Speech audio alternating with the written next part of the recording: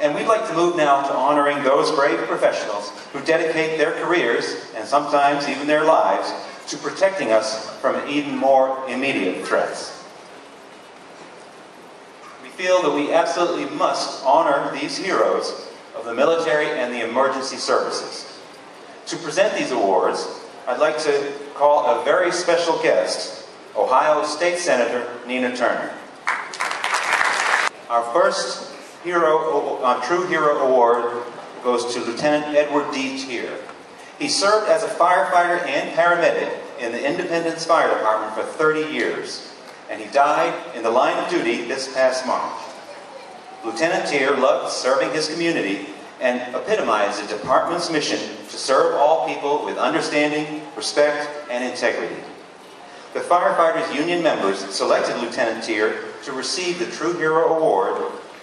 He is survived by his wife Janet and 3 children, Katie, Ed, and Linda. The award will be accepted in his honor by his brother, David Teare.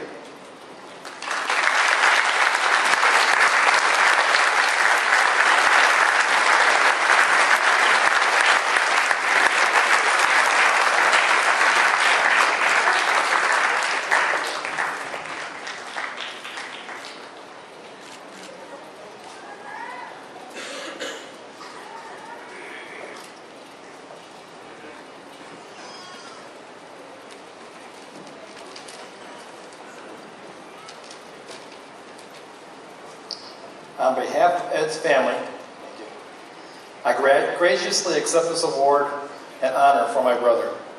As his little brother, Ed has always been my hero, even as he tormented me while growing up. We are humbled that the City of Independence sees Ed as a hero he has always been to his family.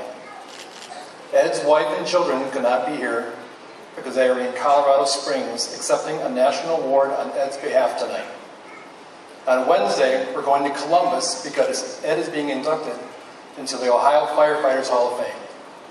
We are in awe of the recognition Ed has received, but it is this award from our hometown that means the most. Ed was proud to serve the residents of Independence and be very honored tonight.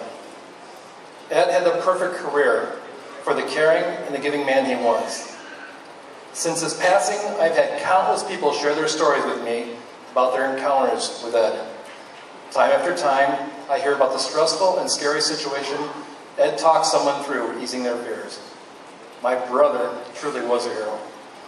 On behalf of the entire Teare family, we humbly thank you for this tribute. Thank you.